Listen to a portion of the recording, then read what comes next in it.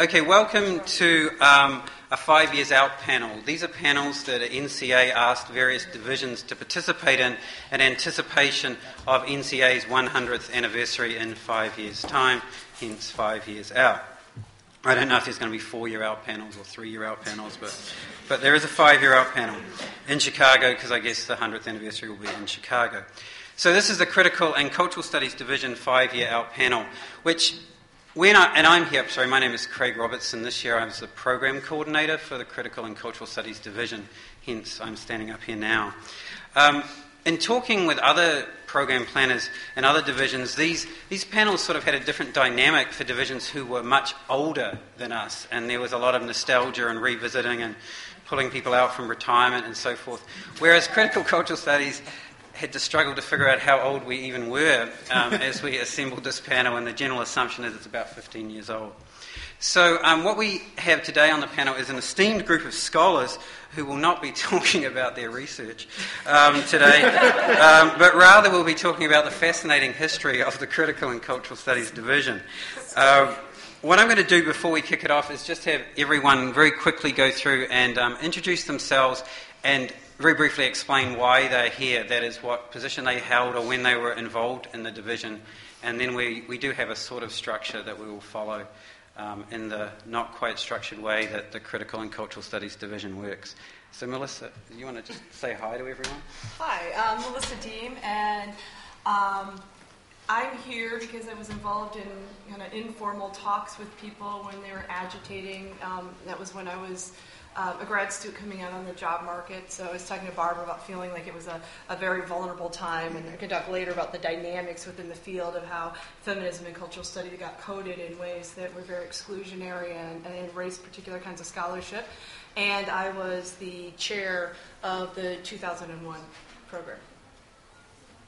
I'm Barb Biesecker. I'm here because I was there at the start, although I barely remember it. And I was there because of, to use a turn of phrase that we don't know whether it belongs to Rossier or Badu, I wasn't part of the count. And I wanted a place to put my work and a place to speak. And so some folks had some ideas about cutting a new space. And so at one point, Raymond McCarroll pulled me into a room, and actually I realized we were an institution at that moment in the way that I hadn't understood the institutionality of what we do. And it went from there. I was the first program planner, and I had to hustle to get submissions, and it went from there. I started having conversations with Kent and Carol and others around 1995. I just started my first job as assistant professor at the University of Texas. We'll share some memories about these questions of space and dynamics of trying to get certain things in. I mean, one of my precipitating events is a recall of a double panel on post-structuralism that didn't get accepted, and then kind of found ourselves having a conversation, what just happened? Why can't all of these people talk about this, right, at NCA? And so that's my recall of when I started the conversation, and it entered into the conversation about this, but it was right around 1995. Helped to organize the Critical Cultural Studies summer thing. We had a big summer thing at Iowa, and I helped to organize that. Was a program planner for that and seminar leader for that. Through my involvement with this division, I helped by, I think it was 2000, maybe 2002. Actually, the Alta Argumentation Conference for a while was having a Critical and Cultural Studies division, and I was a program planner for that, right? And then I became, and we had a system in Critical Cultural Studies that you started your leadership like, it lasted for 5 years. I mean, it's incredibly long, but we had third vice president. So, I mean, I think so right around 99, 2000, I programmed right after Melissa. So I programmed in 2002. And just to compare or contrast with Barb, I had over 100 papers and nearly 80 panels submitted that year. Right? So in a very quick time, this thing exploded. Ken? Yeah, my name's Ken Ono. I'm at the University of Illinois, and I'm not sure how much you want me to say at this point, Craig, but yeah, I was an assistant professor at the University of California, Davis in 1994. Carol Blair was my esteemed senior colleague there, thankfully. And Ann Chisholm and Doug Thomas and I and Carol started having a series of conversations about what was happening with post-structural scholarship in particular, but also kind of cultural studies scholarship. And we were trying to figure out what to do, and we started by talking about having an edited collection, and that changed form and focus, and we started talking about maybe a journal. And Ann Chisholm, in fact, started the kind of institutional part by approaching Jim Gaudino, who was at the time the executive director of NCA. And it was because of this panel that I had helped to put together with a group of many of the people in front of this room that we submitted to the Rhetoric and Communication Theory Division, focusing on rhetoric and post-structuralism. It got rejected, and in the summer of 1995, I would say that was kind of the beginning of where we really started thinking institutional change and structure, beginning to have a lot of conversations not only with NCA administration, but amongst ourselves about what to do. And while we were talking about a journal and a book initially, it eventually turned to creating a division. And so for the next year and a half or more, we were engaged in trying to develop a proposal and get people involved in thinking about that. 1996 was sadly the year that the boycott of California was happening because of Proposition 187 in California. I wasn't there, and Barb and Ramey and Doug and Carol took the ball and ran it through the process at that conference, and surprisingly, at the end of it, we had a division, and it was kind of shocking. It was very shocking. Hi, I'm Carol Blair. I'm currently at the University of North Carolina in Chapel Hill and was Kent's colleague at UC Davis at the time that this was getting started. Pretty brand new associate professor, but at least had a little bit of protection. And I was, along with Doug and Ann and Kent, was one of the early agitators, as Melissa, I think, put it. I have not held a divisional post because I kept crawling into other divisions and offering to do work so that they might actually accept my work. But one of the ways in which this basically started, as you will hear, came out of a set of frustrations of simply trying to force fit our work into divisions of the field that couldn't really accommodate it, and in many cases certainly didn't want to. And so I think that, and you'll hear more detail about that, but it was and I don't want to romanticize this because I think that the institution of NCA finally did accommodate us and accommodate us very well. And so, but there were some frustrations in the early 90s and into the mid-90s about how it was that great PhD programs were producing wonderful scholars and their work was going unrecognized by NCA. I'm Ray McCarrow, and when this was initiated, I was at the University of Maine and then transitioning to Ohio University, where I currently am. I'll describe my role in more detail a little bit later, but I guess I could call it the institutional role, where one of the things you will hear here and you will hear in other divisions of this association is the denial of a particular program prompts the group that organized that program and those with like-minded interests to come together and say, so what do we do about it? And that's not an unusual occurrence within the culture of NCA. fortunately or unfortunately. We have had other divisions that have been created in exactly the same way with respect to a frustration that certain work was not being recognized, or we could not find the right home for that work. And so the kind of story that we're talking about is not unique in terms of how other areas of research have also been frustrated and created new homes within the association. So we'll talk more about that as we move forward. I'm John Sloop at Vanderbilt University. I guess if the history's right, I was at Drake University when all this started. I was the second editor of the Journal of Communication and Critical Cultural Studies after Bob Ivey did it first. And Greg Wise is now editing it, and I don't know if he's here today. I am here today because I edited the journal. But one of the things I want to talk about later is, in fact, in the founding of this division, I was really quite, these were all my friends, these were people I knew and struggled with in other ways, but I was really quite ambivalent about the founding of this division and the journal, and I had concerns about it, which I was wrong and they were all right. But I think the concerns that I had are ones that I still think are concerns we should think about, and I'll talk about those a little bit later. I guess what I want to say is I was so ambivalent about this that I don't think I attended a business meeting until I was editing the journal. That's probably right. So never in the 5-year leadership route or any of that. So we'll talk about that a little bit too.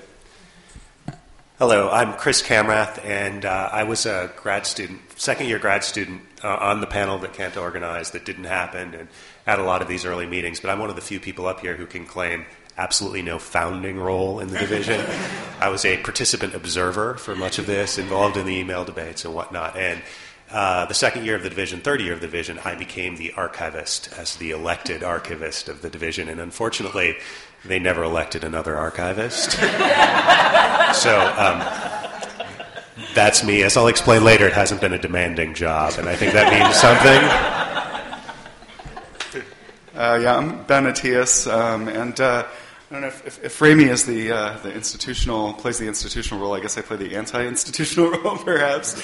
I kind of found my way to cultural studies by way of rhetoric, and was sort of surprised and frustrated, like everybody else, seeing that that the space that I thought, it seemed very natural that there should be this space here, and that it simply wasn't.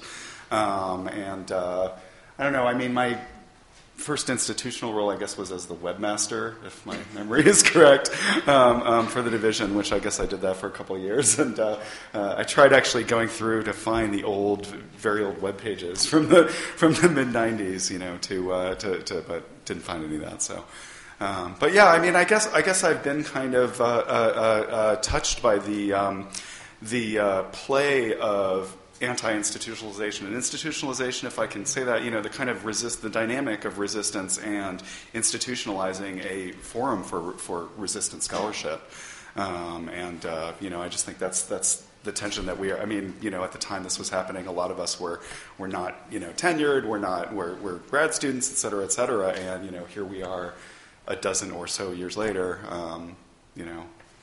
an institution. So. Thanks. So what we're going to do now for the rest of our session, each of the panelists up here is going to say some brief words, I think a bit more generally, speaking a bit more generally, perhaps occasionally a bit more specifically than they have now. But I should have said this at the beginning. In case you're not aware, the Critical and Cultural Studies Division is one of the 3 largest divisions in NCA. We have 1,400 plus members. We consistently are given the largest number of panel slots, 46, though from emails I got after programming it, I guess 46 wasn't enough. So we have a large number of slots. I should add this was not one of the slots. This is not instead of your scholarship. This is a vice presidential session. We are, just to be clear, we are one of the largest divisions, and the growth has happened incredibly fast. And I think one of the things that NCA wanted us to address, which I think will come through implicitly and perhaps explicitly in our discussion, is, well, where is this division? What the people who started it out thought it might be? If not, is that a good or a bad thing? If it is that a good or a bad thing? As we sort of reflect upon the beginnings and early years and development of the division. So the way we're going to do that in a sort of somewhat informal way, I think, as I understand it, Carol and Kent are going to begin, and sort of establish it in slightly clearer terms the origins of the division. And Barb and Rami are going to talk a little bit more about the legislative council side of things. And then we're going to go through the other participants in chronological order of their involvement.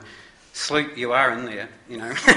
And these people will again speak to the issues that they, everyone is going to speak to the issues that they see as important and pertinent to understanding how the Critical and Cultural Studies Division got to where it is today. So I will hand the floor over, I guess, to Carol and Keith to begin.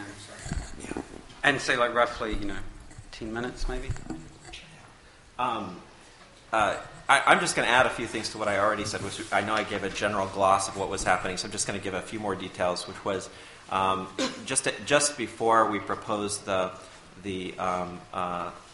division, Rami actually crafted off of some of Carol's notes about what a division might be configured around, what kinds of topics, what kind of foci, and Rami culled together a proposal that then we could take to NCA, and we had to get a petition going, and we had to get people signing on to it in order to get the division approved at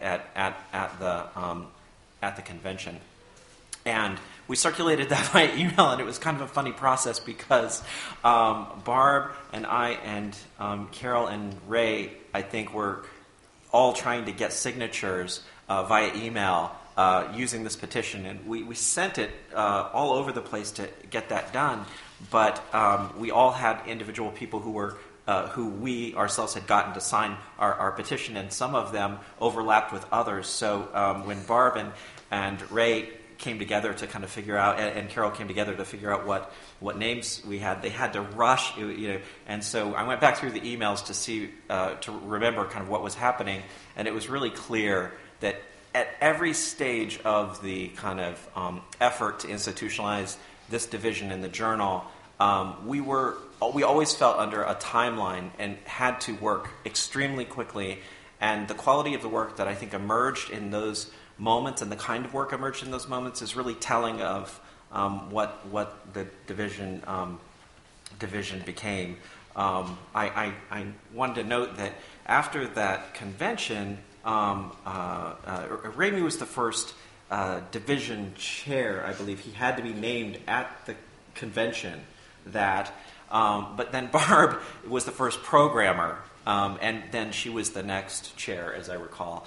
And right after that first convention, Barb went home and had to immediately start working on crafting a division call, like a call for papers and things, as well as figure out who was going to be next in line and everything. So we hadn't even begun, and suddenly we had to elect people without a kind of division meeting to do so. So at the beginning, it was kind of crazy that we were actually able to kind of put that together, and I think Barb's work at that point was really, really amazing. So, yeah, I just want to speak just briefly about a time slightly before that, before the sort of institutional work that people did, and they were very committed people who did that.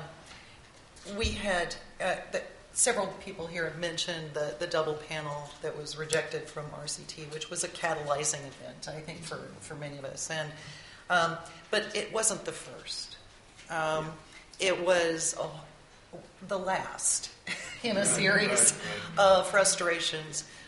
Even when we did get things squeezed into a niche in RCT or public address or where the feminist division or wherever we could find to sort of squish ourselves in, we usually ended up in a room behind a construction zone where most people were wearing hard hats, right, and nobody could find it.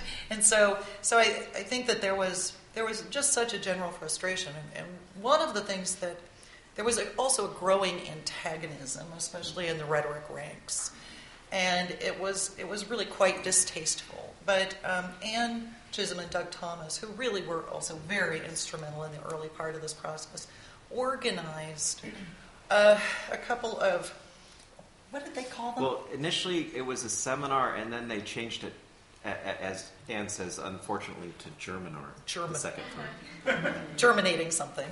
But to try to bring together both traditional rhetorical scholars and not so traditional rhetorical scholars, to see if we could find some common ground. And some of you were at that, and you can correct me if I'm wrong, but I think many of us left that meeting believing that there was no common ground left. And I think that was wrong. But I think, but it was not a particularly pleasant kind of experience for some of us. So I think that also was a catalyst, but a very early one in this. And as things kept getting rejected, and it wasn't just from NCA, the NCA convention, it was from journals, it was all over. The California people, Doug and Ann came up from Southern California to have little meetings in Davis with us and to try to figure out what kinds of things to do. Kent mentioned this before. And we started backwards. We started thinking, let's do a journal, as if, right? And I mean, that would have been impossible, but probably made possible in the end by the incredible success and growth of the division. So, okay, I'll just. Now Rami and Barb are going to talk about what they're going to talk about for no more than 10 minutes in total. Do you want to start, Barb, or you want me to? No, go ahead. Okay. I indicated earlier that I played more of an institutional role in terms of, with Ann and others, working with Jim Gaudino and the NCA establishment to make sure that we had a petition with the right number of signatures and we got on the NCA agenda with respect to the Legislative Council and so on and so forth.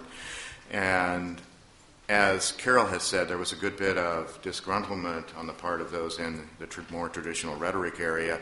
They were concerned with what would happen to RCT, Rhetoric Communication Theory Division, what might happen to Public Address Division. But more generally within the association, also a concern that is unfortunately still here today with the fragmentation of the discipline, that we're going to grow more divisions than we can manage, et cetera, et cetera.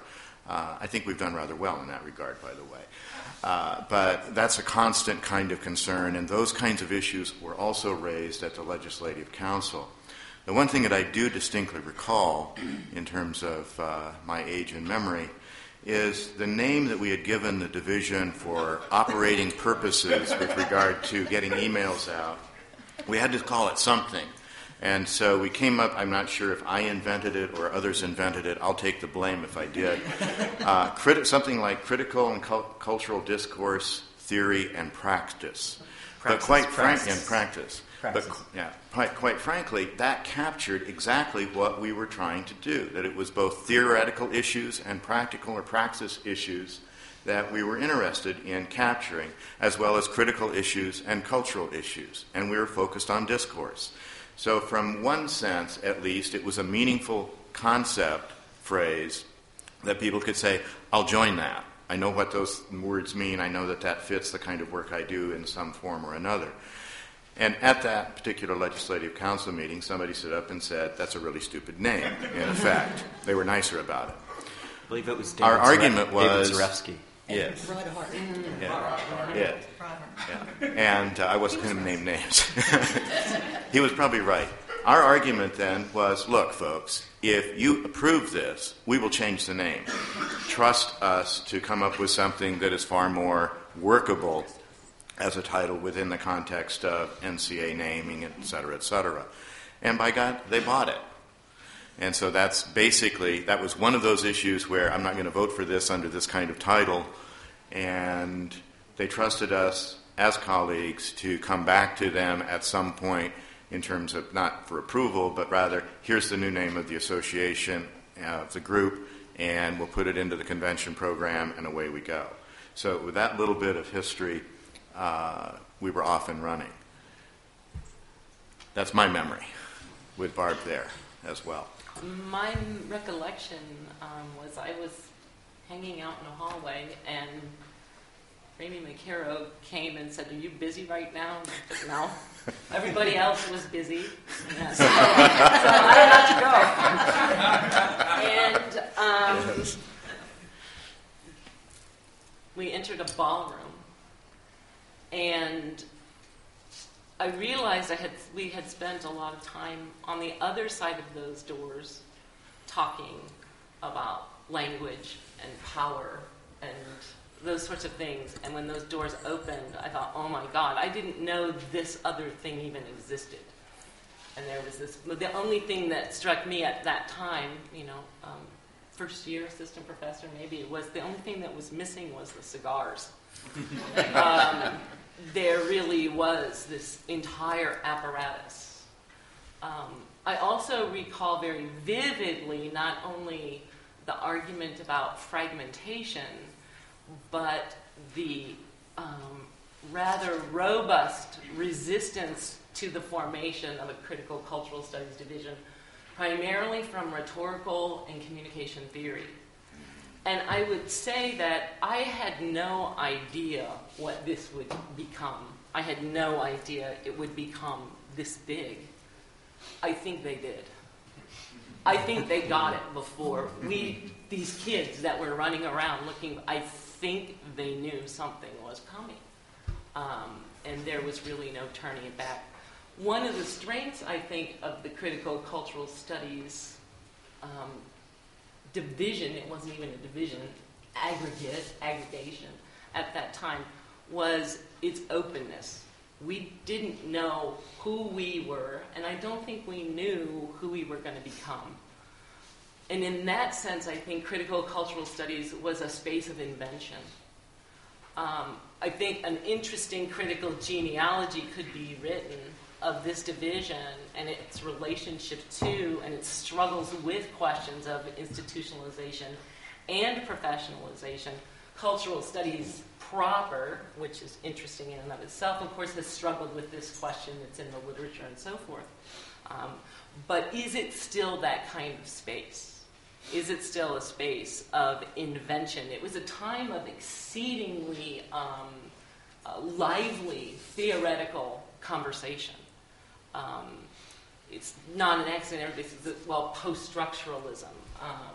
And then what's post-structuralism's relationship to cultural studies now? And then the one term that seems to sort of always drop out, which is communication. And of course, cultural studies relationship has a long history relationship to communication, because of course Stuart Hall was originally going to call, if I recall correctly, Stuart Hall was going to originally call his program communication. Communication was in it. So I don't think we knew what we were going to become. I think that may have been a virtue. And I think we want to pay attention to our relationship to the institution, to questions of professionalization, and to issues of ossification. And so I had the good fortune then of working under John Sloop on the forum. John asked me, I think I approached you, right? Yeah, because you're right there. And we said, let's do something different, make it a space of some kind of invention, and have forum, conversation, and exchange. I think that's one of the cultural studies' virtues, to remain open. And I think it's not okay when we start to close down. So. Okay. All right, so following on, this is the structure, by the way. It's like 7 words. So what we're going to do now is we're going to go through the other people who haven't yet spoken again to give them time to sort of address things and issues of concern, either at the time in which they were involved in the division or subsequent. And we're going to do this in a rough chronological order, as best remembered by the participants. And each person can speak for about 5 minutes. I'll wave at you as you get close. So, Melissa, you're going to kick us off. Okay, great. I came into the division before I actually understood the exclusions. I was on a panel at Alta, I think in '93, with John and Kent, and really hit it off with them, and it was through them that I met Ann and Doug, and so it was an odd relationship to not really understanding all of this yet, but being involved in all these debates, and it felt really risky and exciting. And then it really hit me, because when I went out in the job market, all of a sudden, the fact that what had made me get all these friends and intellectual colleagues, because I was trained in feminism in a very theoretical way, in cultural studies and in rhetoric and rhetorical theory, became a liability for me. Or at least that's how it felt. So I'm on the job market, and you would see these wonderful feminist rhetoric jobs, and you'd be like, oh my gosh, this is incredible. And time after time, they were getting hired women who didn't do rhetoric, or didn't do feminism. And that seems like unbelievable. Hopefully now, I'm not sure if it is. And the other thing that was happening, and this is one of the reasons I want to talk about this, not to make it autobiographical, is then rhetoric jobs were seen, if you did feminists and feminist theory, as delegitimate you as understanding the realm of rhetorical theory. So rhetoric not only policed its boundaries around post-structuralism and cultural studies, which clearly was happening, there were some real issues around gender and other intersectional political and intellectual projects. So dealing with race, with gender, sexuality, class, was really something I would argue was very problematic at that time. And there were all kinds of ways in which exclusions were happening by fitting, identity categories rather than intellectual labor and projects. So there was a problem, in my eyes, in both modes of inquiry that were being allowed, as well as object formations that were being allowed to be studied. And so as I was already involved in the formation of the division, I also was getting a real education in what it meant to be a particular kind of scholar. And it was a little risky to be, on the job market and involved in this group of people, because I think even, Carol said she had just barely gotten the safety of tenure when this happened. So it was really a risky, it's hard to convey that now because it seems so institutional and legitimated. We're the biggest division. And even by 2001, when I planned the program, we already had more submissions than any other division. And so I wanted to talk about that, but I also wanted to go back to something Barb said about the lack of closure. And I think the 90s was this amazing time of animated debates, of post-structuralism, of theoretical feminism, of incredible intellectual vigor and animation. And one of the things I would like us to think through is, are we trying to keep up that tradition of that invigoration? Are we not closing down? Have we, solidified and calcified into particular kinds of categories and modes of thinking? And where are we going into the future? Because we certainly, for particular generations, not just a generation, provided avenues to have places to speak and do scholarship, and it's been a very invigorating process. And are we continuing that into the future? Ron.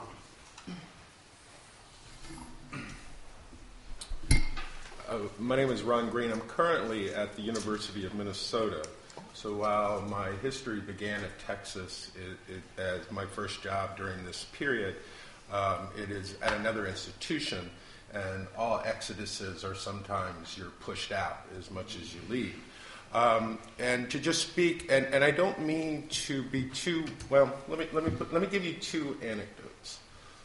Last year, I was helping some friends with the boycott of the Manchester hotel, and I walked into a room to help do some organizing, and a very dear friend puts their arms around me, hugs me, and says, "I'm so glad critical and cultural studies is here."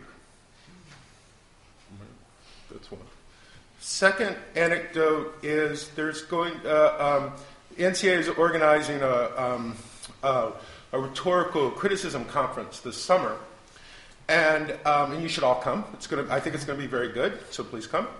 And I was asked to pass out the flyers for that event at the Critical and Cultural Studies meeting. In both of these anecdotes, I am actually the programmer of rhetoric and communication theory right now. Right? And so, I am so marked by this history, right? Now, in one way, I have done the absolute greatest moment of intellectual branding, right? That I can walk into a room and someone says, "Critical and Cultural Studies is here." My God, right? That's, wow, right? But I'm also talking about a history that Melissa's gesturing to, that Carol's gesturing to as well, and it comes out of feminist scholarship and race scholarship, that you get marked, right, by your scholarship, right? And that in this division meant that, right? To be part of this. So it doesn't matter that just about every article I've ever written is about rhetorical theory. Right? I mean, right? But I am critical in cultural studies, right? And that's part of that branding, right? And that's also part of the both the excitement of the time, but the risks and the vulnerabilities, in the sense that when my tenure case went up at Texas, you had to find outside reviewers to review me, right? To tell one story, it was like, he's doing fine work, I'm just not sure it's rhetoric. Right? Right? Well, that's all you need. I mean, you don't need much more than that to be said, right? To hurt a tenure case, right? Even those that like him say, right? Right? He's not really doing what we hired him to do, which was to be a rhetorical scholar. Right. So, I mean, I am part of that vulnerability, right? At the same time, I'm part of the excitement and the successes that we have been a part of, and I'm proud of that, right? But, you know, this was a very fraught space for 5 or 6 years, right? And now it's like, oh, critical and cultural studies is here, great. And I love that. But that fraught space has to be fully recognized. Right, for what it was during those 5 or 6 years.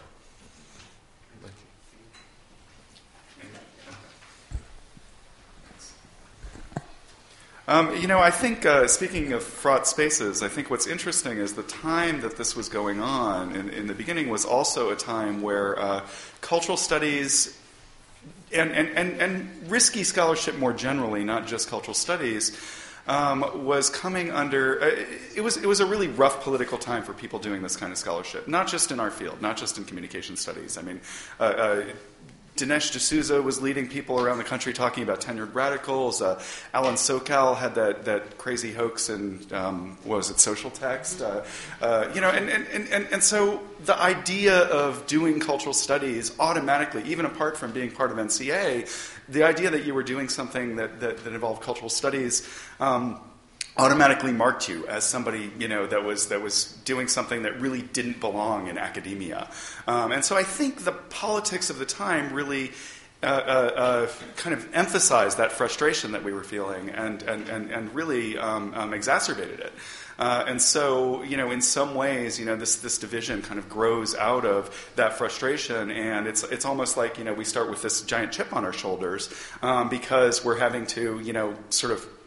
We belong here. You know, we belong. We should have a space here. We should have a space for this kind of scholarship and these kinds of conversations. The amazing thing was just the incredible growth. I mean, in such a short period of time, how quickly. And what appeared to be happening was that this scholarship really was all there. There were plenty of people in the field interested in that and doing that. And I think what Barb said earlier about how, you know, the people who were most resistant to it probably knew better than we did what was going to happen.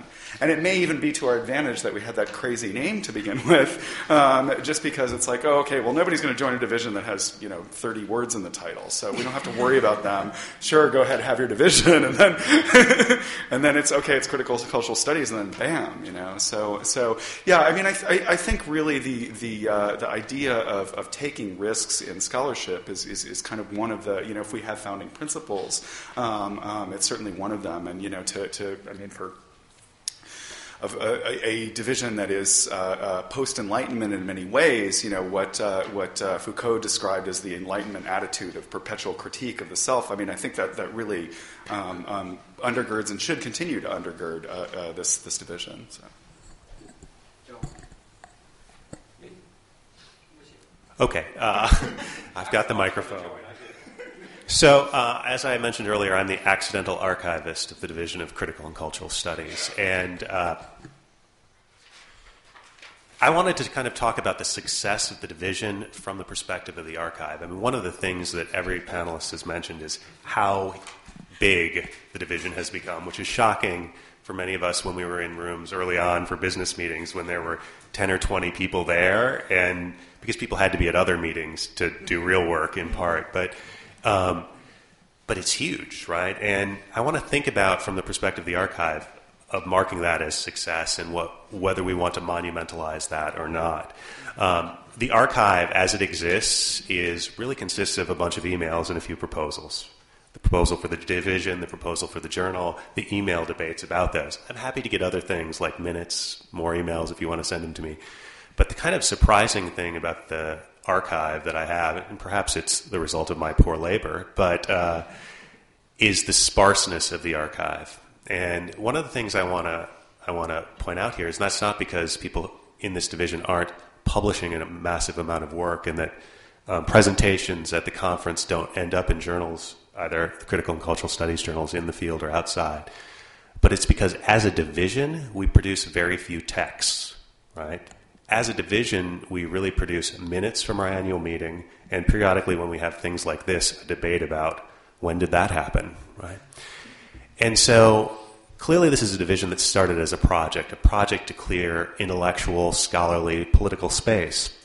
And so as Barb and Melissa marked out, the question is, what kind of project is it going forward, and what sort of purposes does it serve?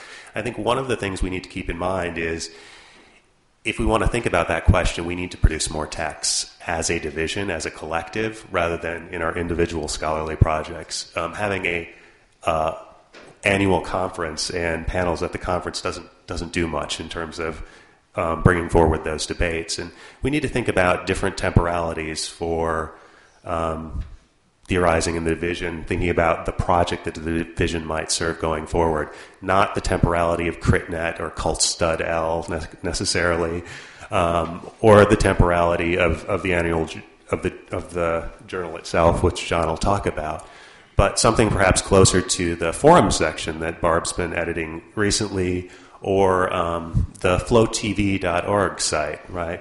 Something like, really seriously, a website or newsletter where we actually have debates ongoing in between our conferences, coming out of the conferences, about issues critical to critical and cultural studies, about thinking about the debates we actually have and keeping those going. And so really I just want to bring up this fact that collectively we've produced not that many texts. And so it makes me wonder about monumentalizing and our success, and if there isn't other ways we can think about what critical and cultural studies can do and how it can provide a kind of scholarly home for people in NCA.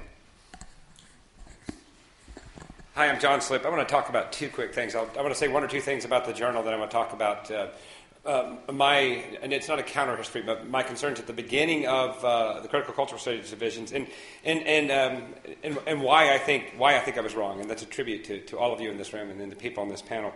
The journal, Communication in Critical Cultural Studies, I think has been just keeps getting better and better, and that really has to do with a couple of things. First, the fabulous scholarship. The scholarship in this area just keeps getting better as more and more people are focusing on this. But it's also a matter of a couple of things. When I first thought about editing the journal, I had conversations with Barb. She was just telling the story of the beginning of the forum section. One of the things both of us talked about is doing outreach, both on ideas and the types of people who published, et cetera. And we tried to do that, and I think that's helped. I think the forum section was fabulous. I really... a great tribute to Barb's hard work putting that together. And I think the essays were good. We did a lot of outreach. But one of the things we said, and I want to emphasize this because I want you to hold all of the editors, especially of this journal, to this. One of the things I thought when I was going to edit the journal is, I thought, I have not enjoyed publishing in a lot of journals for a couple of reasons. And if this division is not only a division that's concerned with all types of political issues, but with the daily life and experience of the work produced, right? The labor goes into essays. There are a couple of things we should do. And one of them is the editor should guarantee that the essay gets in the hands of the right readers, which meant over 50% of the time I went away from my already rather large editorial board to make sure I tried my best to get it in the hands of the right people. There's nothing more frustrating than to have that happen otherwise.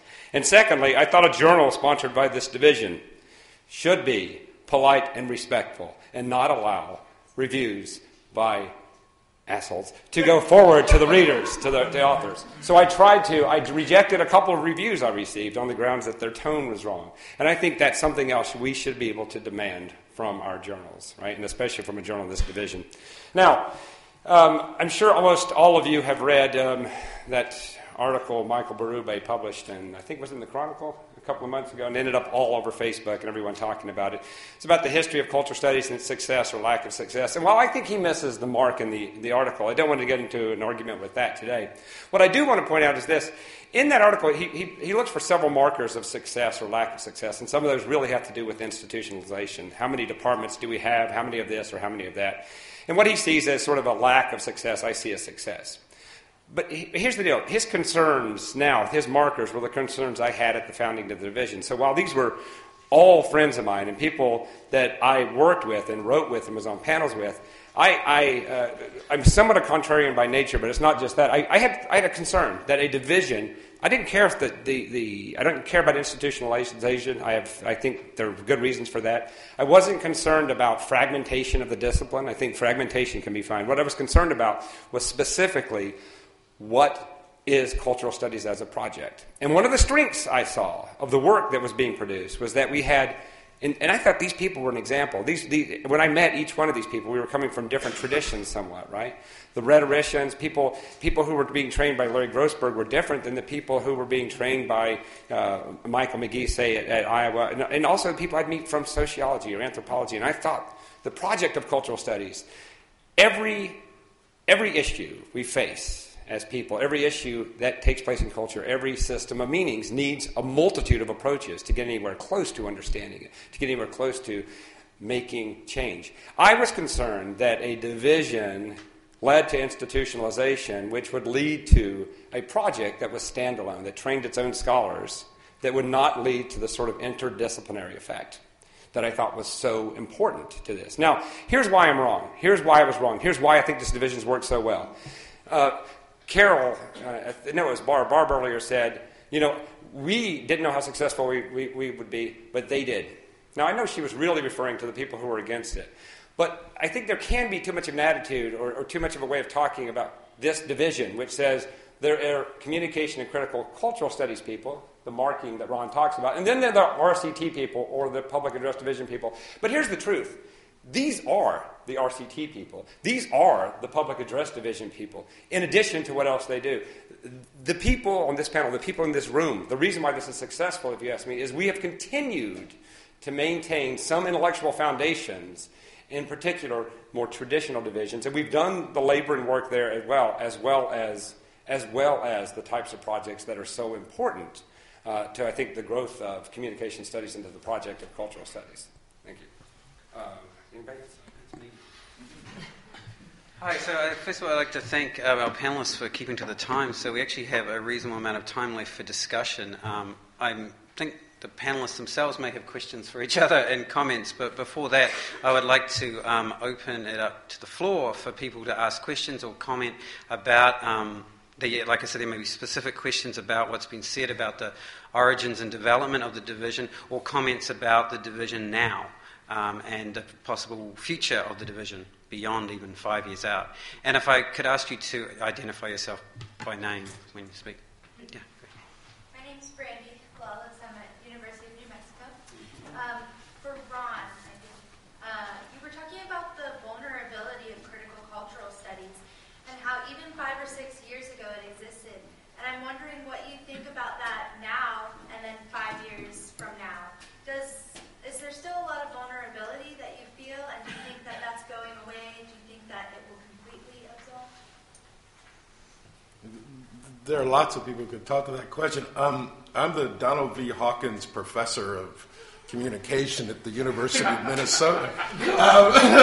I'm tenured. My vulnerabilities are nowhere near what they are for other people now, right? So I don't mean to, tell a trauma story and then not recognize my own privileges, right? I wonder. I think everybody's taking risks with their scholarship, and people who are socially marked are always going to be doing risky scholarship by the simple fact that they're socially marked in particular ways. That said, sometimes I joke with my friends and I go, we won, right? I mean, we won.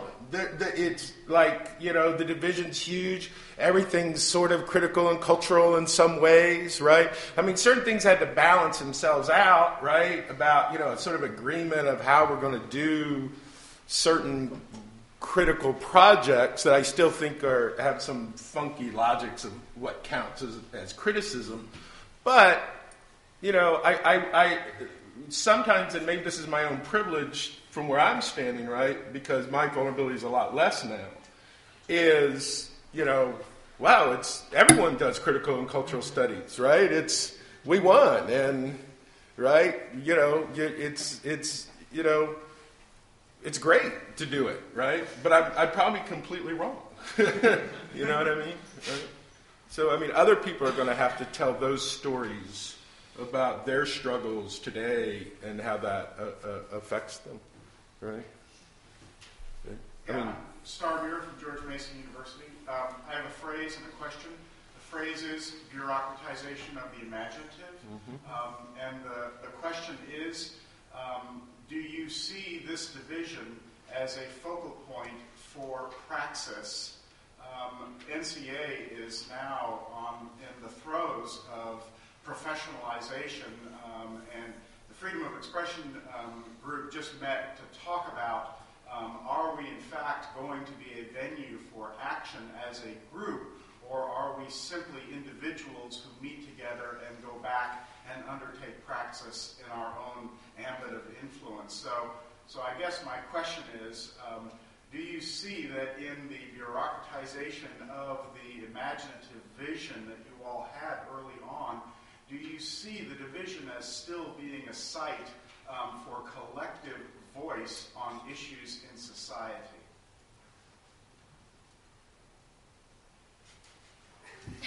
Where's that voice? Do you want to do it? Sure. Yes and no.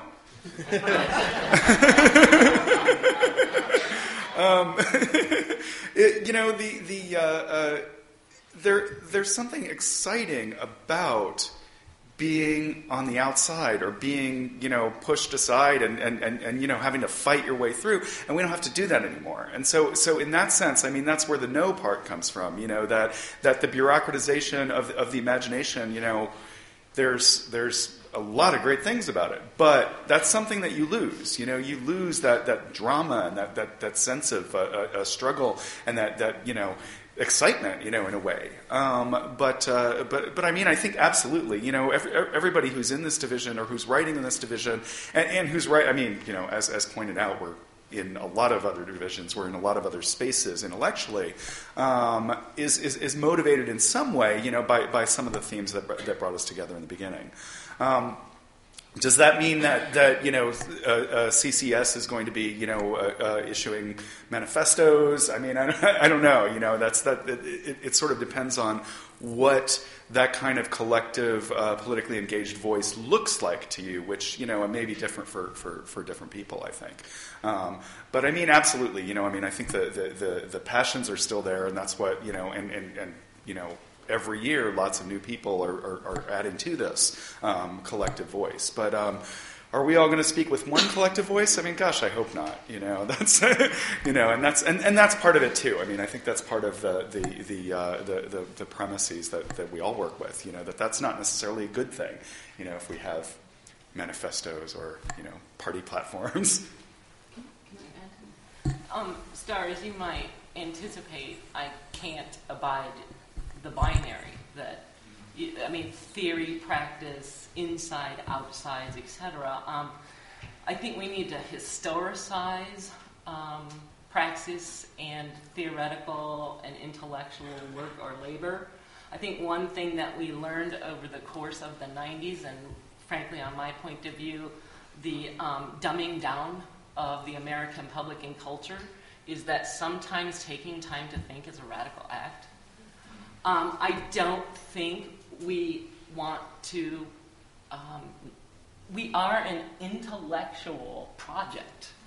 I think we need to take that seriously. I also think we need to take our own practices more seriously. One of the components of this division, for example, was to think about pedagogy.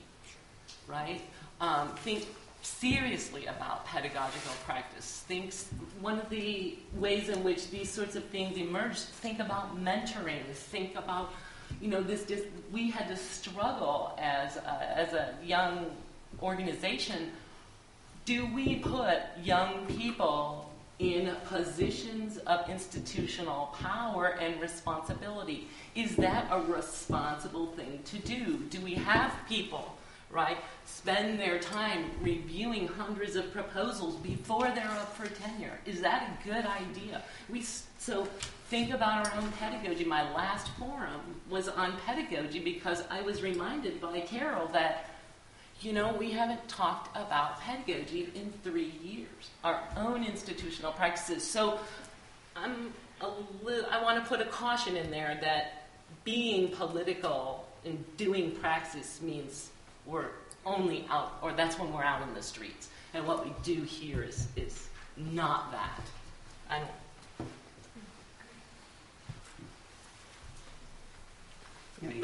And we should add, I think it comes back to the other question. We're all actually living in incredible in higher education right now, in precarious times, right? These are extremely precarious times about our scholarship and what we're teaching in our classrooms and our disability to still be professors, right?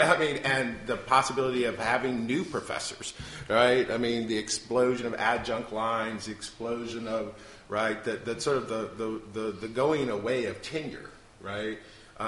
That we're all living under in a process of precarious political economy of higher education labor, right? I think is the praxis, part of the praxis issue, right, of our day, and I think it's part of what's associated with making alliances all across in any division and any discipline and any specialization, right? We're all feeling this new precarity. Can I just say one thing in kind of response to the conversation, which is that I think what really important part of this division is that the majority of people who've chaired it have been untenured professors.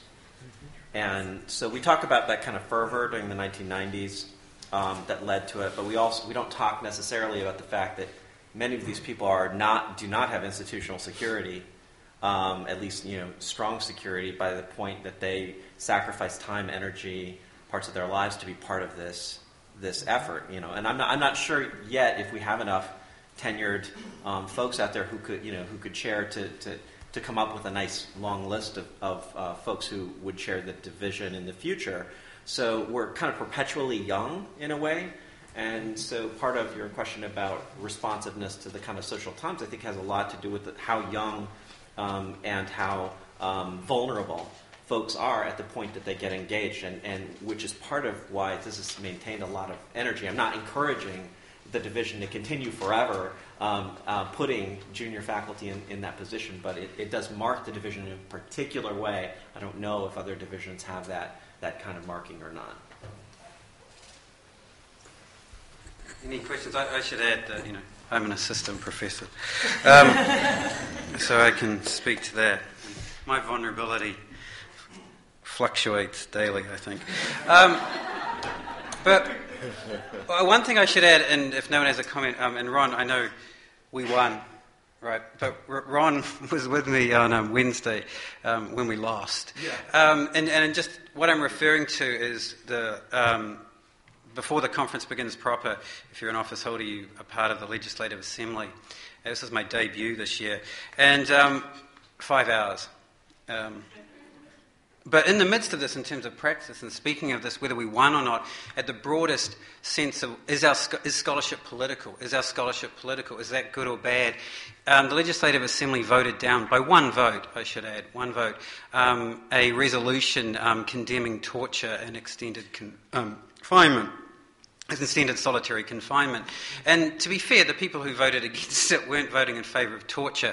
Though as has been discussed, if the resolution had passed, I think it would have needed automatically terminated the meeting, which was itself torture, so that and I suddenly realised now that should have been our argument, and then we might have actually passed it.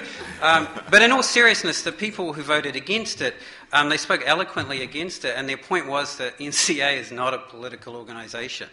It was politely pointed out to them in sort of I don't know, Com 101, that neutrality is a political position, but that didn't sway a lot of people in the room who were against the resolution. So there's that sense where, like, there's this space for us, right? And but we're in an association where the majority of people at a legislative assembly believe that their work is not political, or this association isn't political. So I just throw that out there as a, slight reality check, and to kill time by people. Till people raise their hand. Thank you.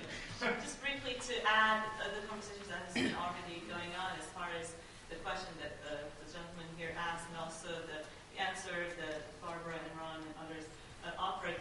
In my understanding of cultural studies, I don't think that the division and the studies has ever been about really solving problems, but as Barbara said, let us back off and think about how we think about these problems and how we analyze problems. I think that has always been my understanding in terms of analysis of what is going on, and let's not really rush into this, the rhetoric of urgency, as Zizek talks about that as well a lot. And so I think that my own understanding, and I'm relatively young in this in division as well, but my understanding has always been that we need to step back and really think about what is going on, because we cannot really affect change in the streets or whatever it is without really understanding what is happening intellectually and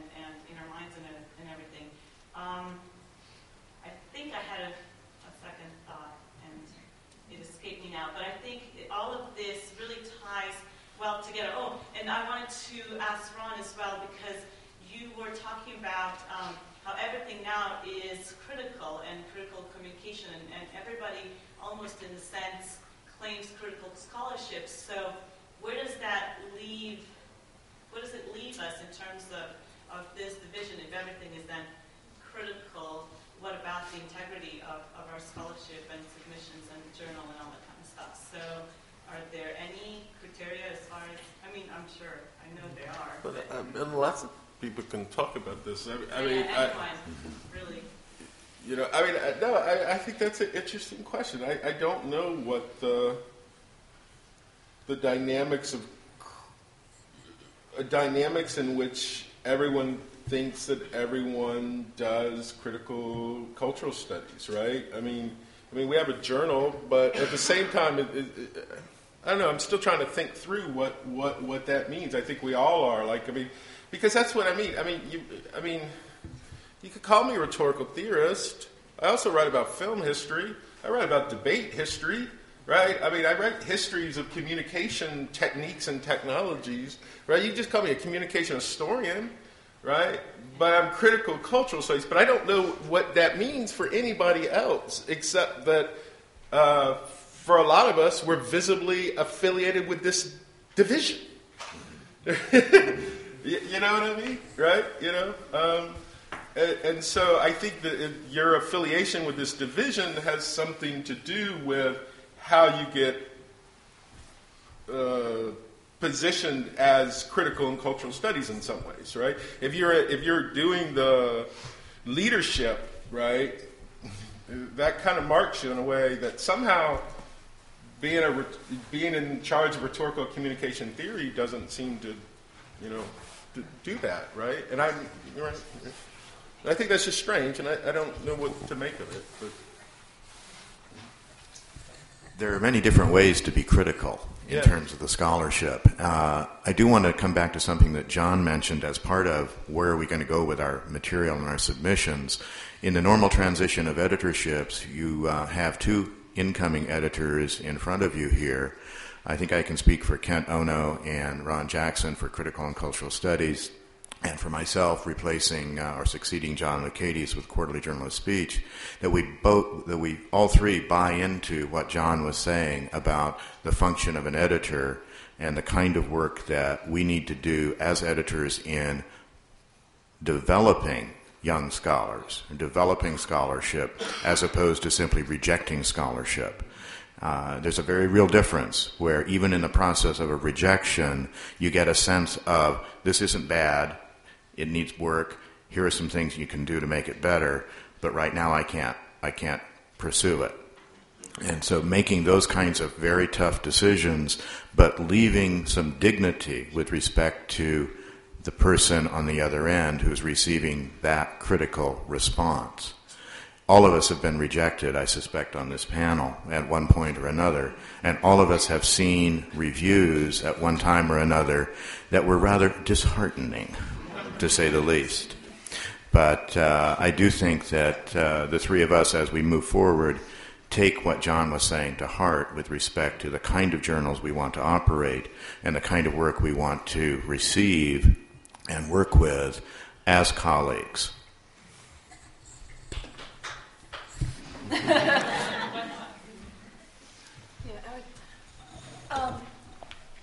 I'd like to speak a little bit to the kind of ubiquity of critical cultural studies, because I think that the fact that everybody can claim to be under the sign of the critical is not to confuse us to think that there is not a particular political, intellectual, and possibly even ethical project of critical cultural studies. That doesn't mean everyone's unified. It doesn't mean that we're coming from the same theoretical intellectual positions. But it does mean that there are probably, whether we want to talk about those or not, what things that we would say share that kind of critical project.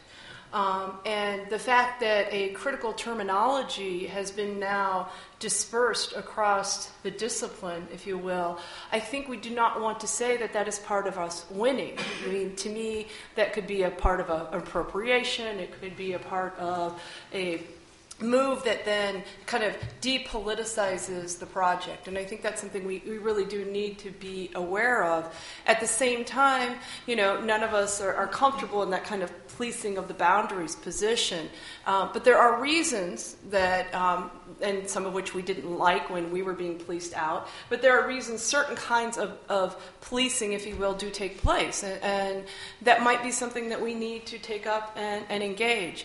That what is the kind of political, ethical, intellectual project of cultural studies that has been invested in particular histories that care about transformations around class and race and sexuality and gender and nationalism and religion, that we have kind of evacuated, if you will, if you look at kind of the kind of nomad quality of these critical practices. And I think that even going back to Starr's question about taking positions, and I think Barb's just right, that it is an intellectual project, and Megan Morris taught me this, that we need to have that time to reflect that intellectual tradition rather than being forced through the rhetoric of urgency to continue to do the same thing over and over again. That simply doesn't work. And so the space to really rethink, but also to think about what has this space become, and that kind of critical reflection is necessary. A little aside related to this that I think is interesting is everyone up here other than Craig has also been trained as a rhetorician. So there becomes a certain dominance. We're all concerned with particular kind of critical reading practices. We have a certain lexicon that also comes out of ways of understanding textuality and discourse. That when I've been a reviewer and been on the division, that's always an area that I think comes up as a very interesting issue. I was on a panel earlier today in the rhetoric division with someone who does critical or comm, and it was very interesting work and very different. And it was interesting that how do these other traditions that his project was very politically, intellectually invested, how do these other traditions then come and figure within the space of cultural studies, especially given our history, very invested within a particular formation within the field? So I think that's something to also think about when we think about these projects. In my policing role, we have about 5 minutes left, if anyone has anything they would like to add. I just want to, for a second, just address Ron's statement, we won. I mean, I think that kind of idea of victory is very interesting. Just a few days ago, of course, we celebrated the fall of the Berlin Wall, another conflict that we won. Who is we and what is winning? I mean, I think we're always going to be kind of running back up against that, and I think that. Not to make this like the Cold War, but it was true of the Cold War. That's also true of this division, I think. So that's what I wanted to say.